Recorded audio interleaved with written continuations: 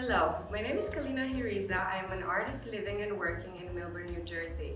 I'm very thrilled today to be here at the Paper Mill Playhouse introducing our new exhibit called Color Abstraction. Thank you so much, and I hope everyone enjoys it.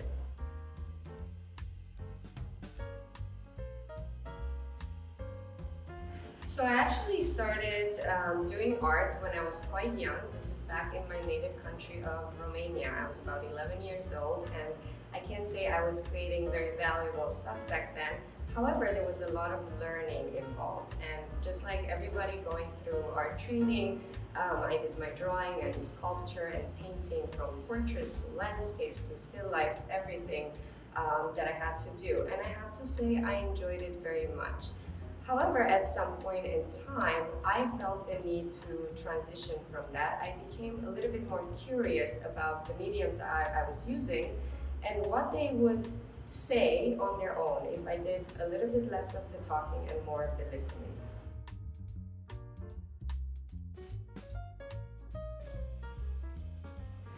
So that was a very interesting time in my life when I felt the need to look a little bit deeper, to delve a little bit more into the unfamiliar territory, really with the goal of understanding myself a little bit better and you know, all the unknown bits that make us who we are. So I decided to become a little bit more of a vehicle for my medium, for my paint in this case. And really listen to what it had to say. So we started talking. And for everybody who knows me, I love to talk. My husband can attest to this. And we started to chat for hours on end. And the paint is really sometimes like a little child. You tell it to do something, and no matter how you express yourself, it just refuses. So sometimes it was a good chat, and sometimes it was a struggle. However, all of these discussions lead to learning new techniques and how the paint behaves in its fluid state, in its dry state, when you mix it with different types of mediums, when you layer it, how the layers interact. So it's very, very interesting in terms of a process for me, and I feel that it really allows me to really dive deep and discover not only the medium and the paint and the canvas and how it behaves, but just new things about myself. And ultimately, this is what I would love for viewers to look at my art, to feel.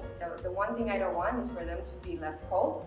They could love it, which is preferable, and they could hate it. However, I want them to feel something.